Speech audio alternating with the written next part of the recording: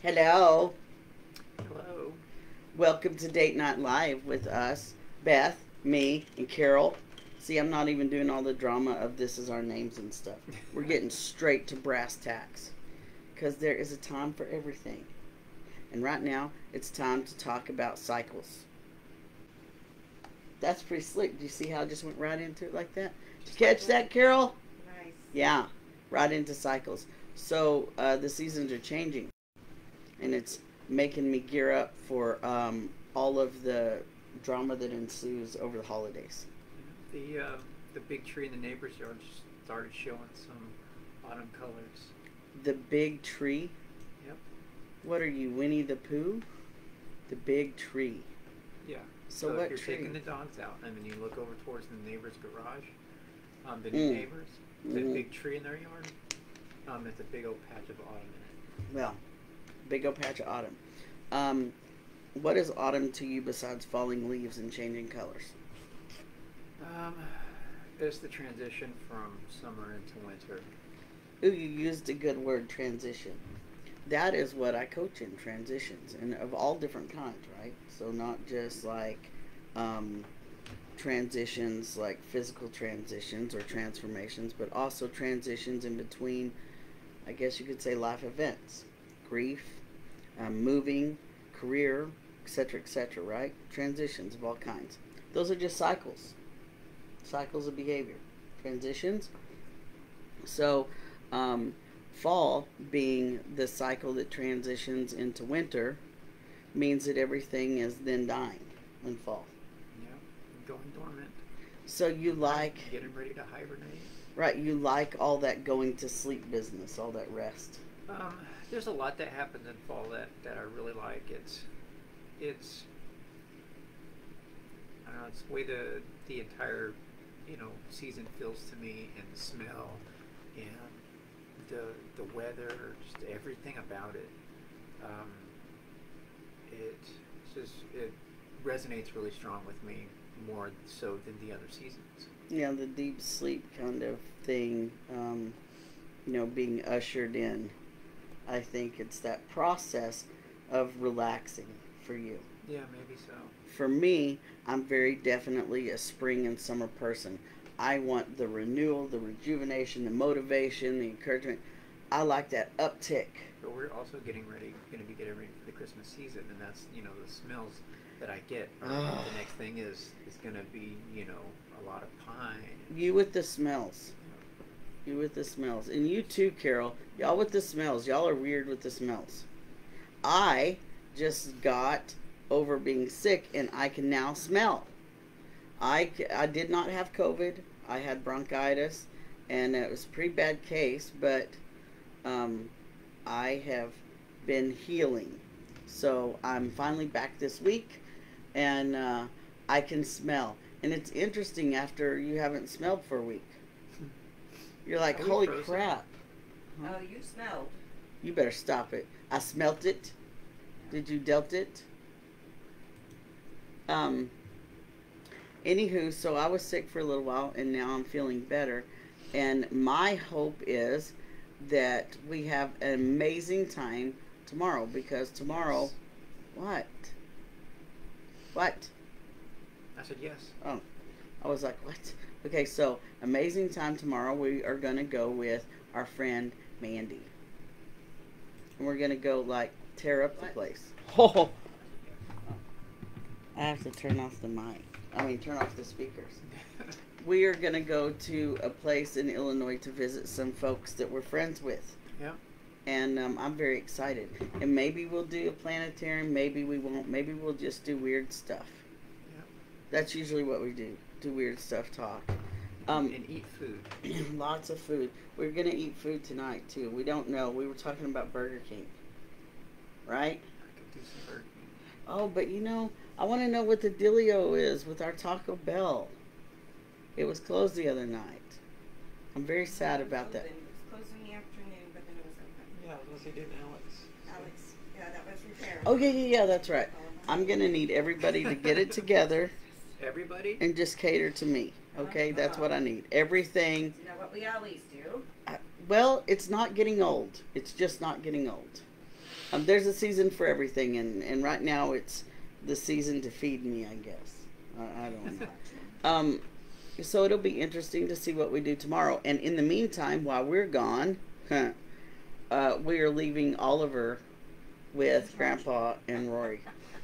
So little Oliver gets to go to the, what is it, Home Day, Heritage Days, tractor stuff.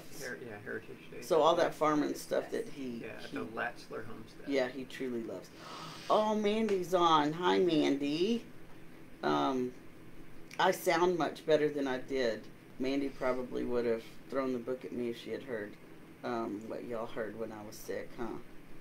Yes, the incessant whining and complaining, it just would not Yeah, stop. at all. I am... He almost died because we were going to murder him. For real, like... So close to death. Okay, well, speaking of cycles, and here's one of those public interest stories that's not real interesting, but public nonetheless. So, I am, because I'm a trans man, and I have not had a hysterectomy, I take testosterone. So, every other week now, I take an injection. It used to be every week.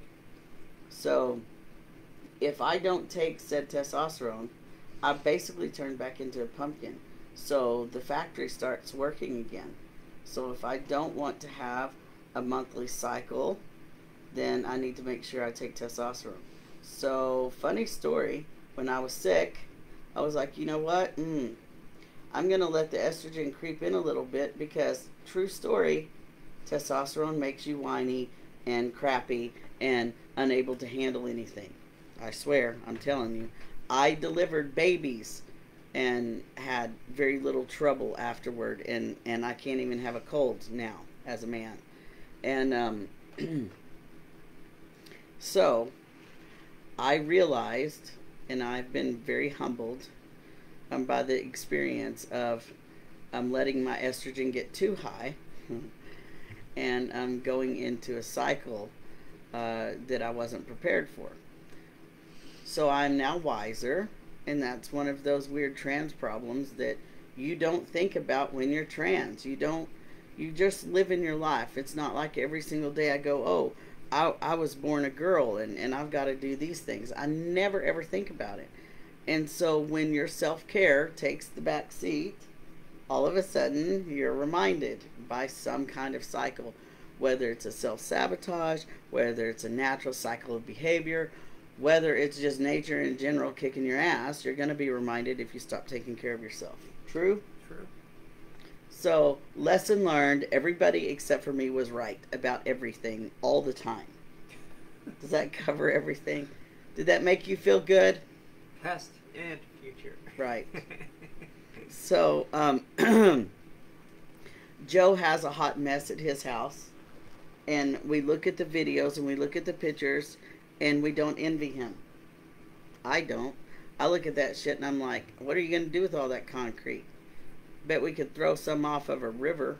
Off into a river. Off of a river. Oh, Lord. Your dad could probably think of some stuff to do with it. We could build a coral reef. I don't know. I got nothing, guys. So, Oliver's and my birthday's coming up. Yes. It's a little stressful. Why so? Well, as we spoke about today in coaching, you and I, you reach a certain point in your life where you go, holy crap, what are my values? Yeah. I'm to that point where I'm like, holy crap, what are my values? I know I value spring and I value summer. We covered that. I value food, primarily Taco Bell and Twizzlers. Twizzlers are where it's at. I love my friends and my family. Oh, of course, pizza's just a standard. I don't even have to list it anywhere. It's just that it's there. It's a staple. So family and friends are right there at the top. And I was confused for a minute going, okay, so I know all this stuff about myself. So what do I actually value for the future? Right? What do I value for the future? We've got, all these big events coming up. My dad's getting old. The rest of my family's getting old. Hell, I'm getting old. And I'm like, what do I want to establish before that cycle is gone? And having Carol here now gives us that perspective too, because Carol, you didn't have all the like traditions and stuff, did you? Like all the holiday glamour crap. My family does do that type of thing. Prior to moving here, I worked all the time, so I didn't really have the experience of holidays before COVID. And then after COVID, nobody had holidays. So it's going to be interesting to mesh our holidays together for the first time. Yeah. And it's time for change. You know, I value change the most, which is funny because I struggle with OCD. So it in most people's mind doesn't make sense that I should value change, but I value progress. When things are the same for too long, I get paranoid. I don't like it. I change this room around constantly. I can't deal with the pressure of things remaining. About every 3 or 4 months. Yeah. And I really do have those odd cycles of behavior, so I know I value progress. But at what risk? Because we just talked about self-care, right? So at what risk do I value progress? What about y'all? What are you willing to tolerate for progress? Not what you do. Okay, we'll talk about that. You tolerate a lot. I can't tolerate as much. And Don't so vape. Probably the amount that we did in this last move, probably half of that. That's about my tolerance. Nobody knows what that is. Nobody knows how much that is. They don't know that we have 500 truckloads of crap in our house because we're crazy hoarder people. I mean, they can look at the office and see that. Well, we sort of, in a way, we flip-flopped a room. You know, we just moved big stuff from one side to the other side.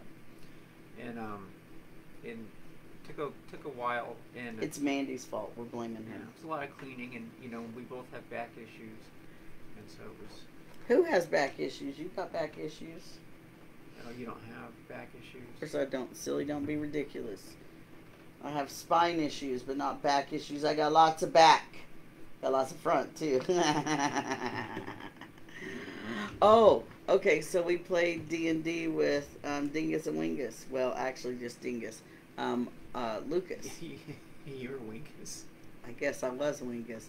So, for those of you who don't know what D&D D&D is, oh Lord, I don't know why you're watching me. Oh! I could blame medicine, but I'm not even on medicine anymore. Crap. Anyway, so for those of you who don't know what D&D is, it's Dungeons and Dragons.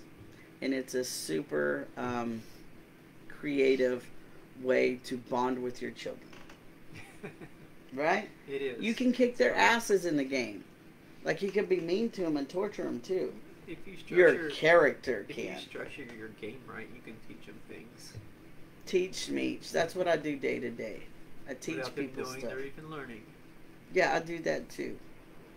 Like whenever you pull a fly's wing off, has no idea it can walk so good until it can't fly. Like that. I would seems never like do a that, super y'all. nerdy game, but it works both sides of your brain at the same time. I only got one side of a brain. Just one. Just got one brains. Speaking of one brains,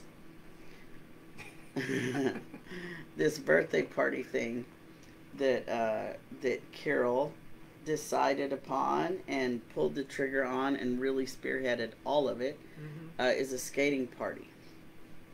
And I am way too paranoid about dying and breaking myself that I am not skating. But then here's Dad sitting at the table, 80 years old, going, I'll have to find my skates. I will kick his ever-loving ass if he even tries it. And I know, in my head, logically, he has lived this long because he's smart about himself, taking care of himself. Oliver asked me if I'd skate up to him, I would. No, you go ahead, baby. I love you. Love life. Live it, breathe it, dream it. I have skated enough in my lifetime to never have to skate again. I'm great with that. I'm good with walking. I could barely do that most days. But, yeah, you have fun. Not going to do it.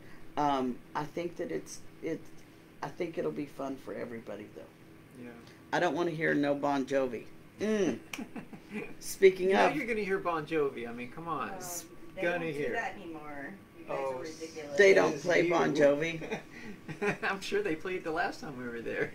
Okay, so look, listen. So Mandy, as fabulous as she is, made a really weird decision to go see an old 80s star, right? Not So really a star or an icon, but yeah. I don't even know what to call him, right? Person, yeah. So this said person was Corey Feldman. And I love Mandy for loving her her people, her characters. I just didn't have it in me to go see the person. So somebody else that we know, one of my clients, happened to be in the vicinity and tried to talk to him, and they were brooding, described as brooding. Corey was described as brooding. Now, if you have reached our ripe old age, which he has, he's our age, and you are still brooding, you should be an actor. And if you're not, be one. So he is definitely right in the perfect career for him, right? Yeah, he does some music stuff now. Oh, Yeah, interesting. he plays music and sings. Well, more power to him. Well, I he can't sings. judge. I'm gonna say he plays music. He sings and then he moves erratically. I guess it's in some weird. I way move it's erratically dancing. too. Yeah. I'm pretty weird, but that's okay. So yeah, that's kind of what's going on here, and you've got nothing but love from everyone Yeah. while you were out and dealing with your sister's death. We've been talking about grief and coaching, and you are officially mourning. Yeah. Yeah, that's and we can call it that, and we can say what it is. Your sister died, and it had an effect, and you're going through the grieving process. So what we see is the mourning, Sorry. and we are all here for you. And everybody can bring over a green bean casserole for you, right? That's your favorite green bean casserole. It's interesting that we feed people when they're in distress. That's why I brought that up, because Carol and I were talking about that earlier too. If you want my attention, then just feed me. And if you want more attention, wrestle me. So feed me and wrestle me. You got my undivided attention. But it's true. When we go through hardship or we're celebrating or anything, we eat. I think we eat with Mandy more than we do anything. Think about it, Yeah. Anytime we go out someplace, we're usually with them. But Chris has an adventurous palate. Yeah. So we make him find the good stuff. Let's go someplace different, eat something new. And yeah, we're gonna have to report back on what we do. I can't think of anything else really that's going on other than that freaky storm the other night. Had me all freaked out, and the kids slept in the living room, and it knocked out the power just long enough to reset all the clocks, which is my favorite thing. My God, it's my favorite thing in the world. Anything else? Come on, Carol. You got anything? Nothing? We've been going on icy benders lately. Yeah, lots of ices. I took Lucas to buy some D&D dice today and wound up spending too much money on birthday presents for my bio baby. Yes, well, he is in need of birthday presents. Yeah. I don't care how old you get. And so you bought him some licensed video game character plushies. Yes. For an insane amount. Yep. But that's okay, because you can only guilt parent now. You can't guilt parent after you stop feeling guilty. Yeah. because then it's not guilt parenting anymore. Do you really feel like you guilt parent bad? No, but I do indulge the gift purchasing because I never had the ability to do it before. Right. I don't know the last present I actually bought for him. He's going to be 26 years old. And it's been a long time 26. since I bought a gift. Jeez Louise. Yeah. So, I mean, sure, there's some guilt associated with not being, able to be there for the kids when I had to work so very much. We should just send him a whole bunch of food. I mean, he would like that probably, except for he's keto now, so I'm not sure what I could send him. It's terrible. Turkey, I don't know. But, yeah. So, yeah, that's all. Trinity's birthday's next month, too, and I don't know what to do about that.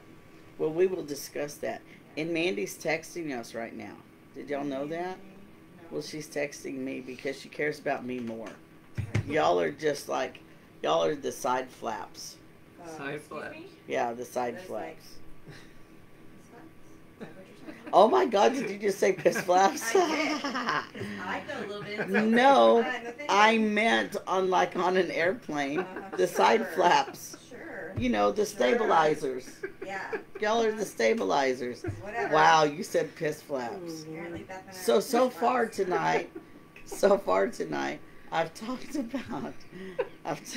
talked about grieving, periods, and piss flaps. Apparently. So, and Burger King. Is that what we're getting Yes, tonight, Burger King? Please. Yeah, that'd be great. And not associated with like piss roast flaps? beef sandwiches or Oh my God, you did not just mention that. Oh, hey, do y'all remember the Where's the Beef commercial? Yeah. Where the little old lady Yes, honked the yes, horn? we do. Where's the beef? Right. I thought Apparently that it's was... in between the biscuits. Oh my gosh. We can't take you anywhere. This is why we can't have nice things. Yeah, I know. I hear that a lot. Well, good. Timothy Oh my- Anthony is on. He said, I do. You do what? I don't Where's know. the beef? I guess he remembers Where's the Beef. Oh my God. Okay, good. That makes sense. I was gonna say you do have piss flaps. Hi, Timothy I mean, maybe. Anthony. I don't know. Oh yeah, you haven't met Anthony yet. That's Rex's dad. Oh, got you. Yeah. Okay, got you. Oh yeah. Asian, Okay. last name first. Oh, that's Figured it out hilarious. now. It's true. So I have a new client coming on Sunday that I'm very excited about. Another non-binary kid, and it's going to be fantastic. And that's my favorite thing to do, is to learn from them. I know I'm supposed to be teaching them, but I like harnessing all the youth and stealing all their mojo. It's my favorite thing. So as long as they can teach me, I can stay relevant. And so that's the trick. I'm going to stay that way. And now I'm looking over here at this little critter cottage thing that I have, and I'm thinking that might be how I spend date night. I might just play with a critter cottage. Who will you be dating then?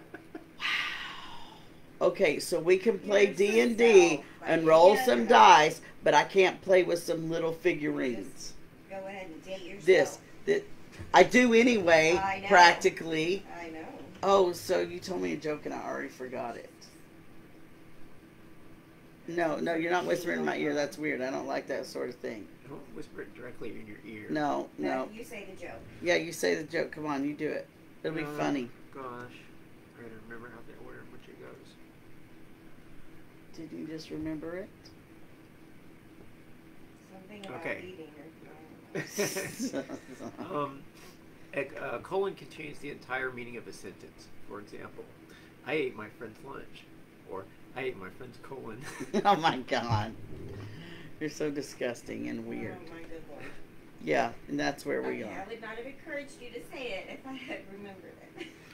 Yeah, I think I blocked it out too.